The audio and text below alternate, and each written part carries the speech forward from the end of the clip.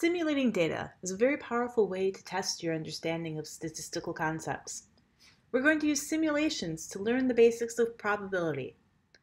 Let's start out with univariate distributions. We need to know a little bit about how different variables might be distributed before we know how to simulate those.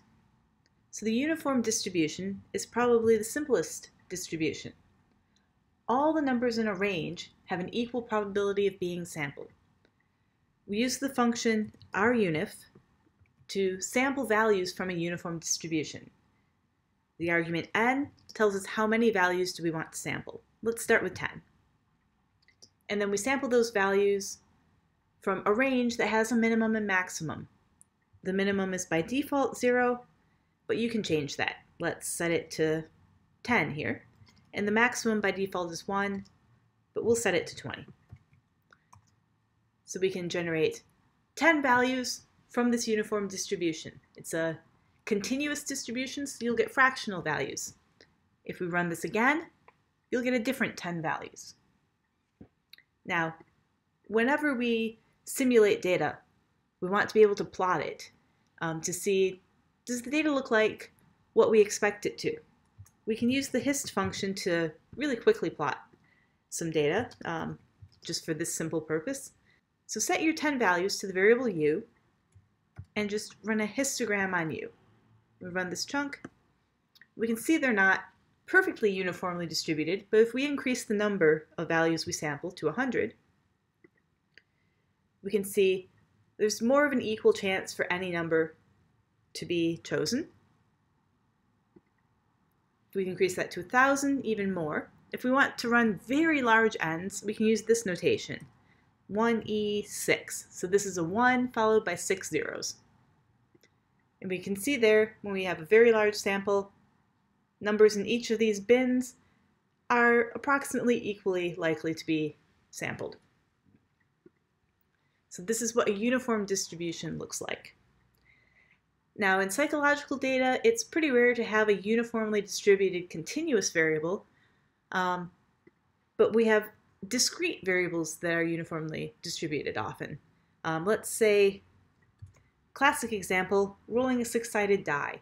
We need to use a different function to sample values from a discrete distribution. It's called sample. The first thing that goes into the sample argument is the list of values. So here we can just use 1:6 to represent the 6 sides of a six-sided die. And then the next argument is size. So how many times are we going to roll that die?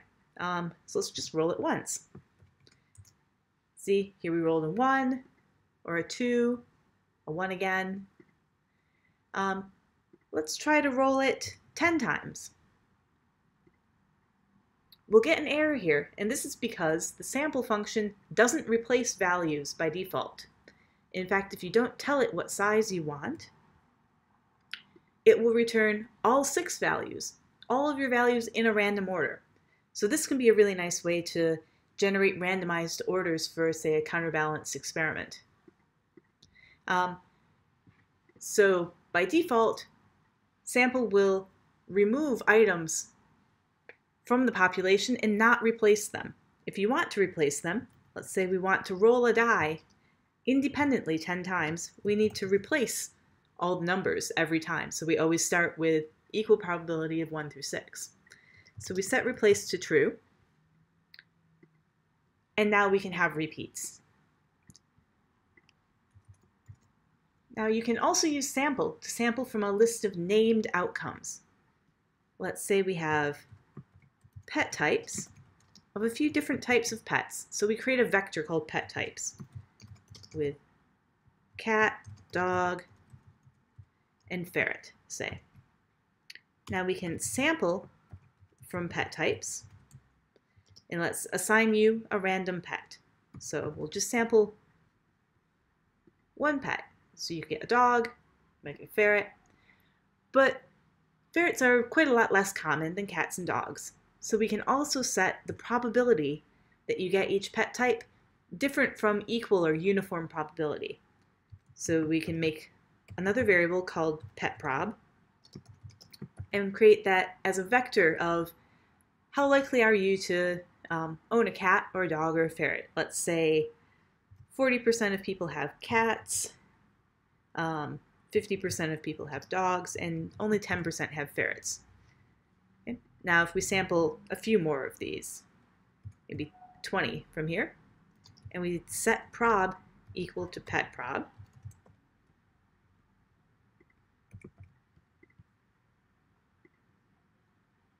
oops, I have that same problem again. I'm trying to sample more items than there are in the list. Replace equals true. And here we can see that ferret is relatively less common than cat or dog. And again, a quick way to sample this, we can use ggplot here. If you don't have a data frame, you can just put ggplot with no arguments and add on an individual geom. So here we'll be using geom bar, and we can put the aesthetic mapping inside of geom bar. So we can set p to the sampled value. That's our vector of sampled pets.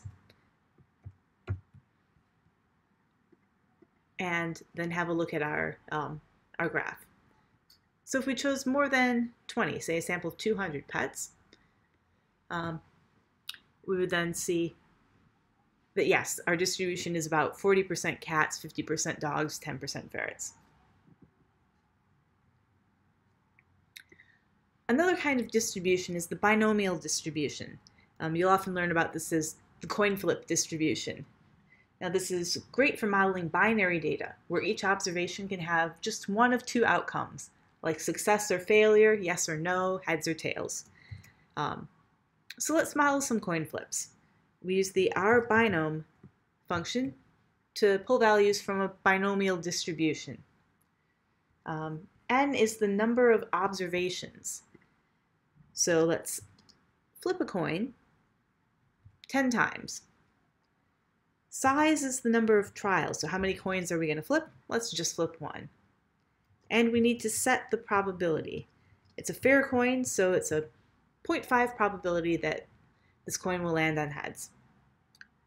Now if we run that, you can see here we get a vector of 10, 0, or 1 values. So we get tails, heads, tails, tails, heads, tails, heads, tails, tails, heads.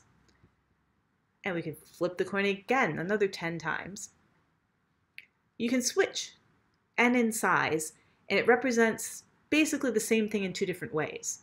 We can just one time observe 10 different coins flipping, basically, and it will give you the total. So it's just the sum of all those numbers that you got before.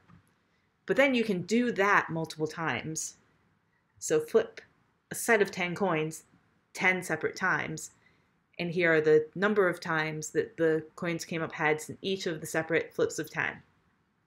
This is really useful if you have, say, scores on a task where participants are can be correct or incorrect. So let's say we create a score from 100 participants, and they're doing 20 trials on a task. And they're pretty good at this task, so they've got a 0.8 probability of being correct. So we can generate all these scores that your participants might have had. And again, we might want to plot these.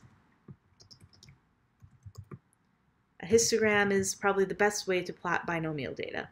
So we set the histogram, and the x-axis will represent score.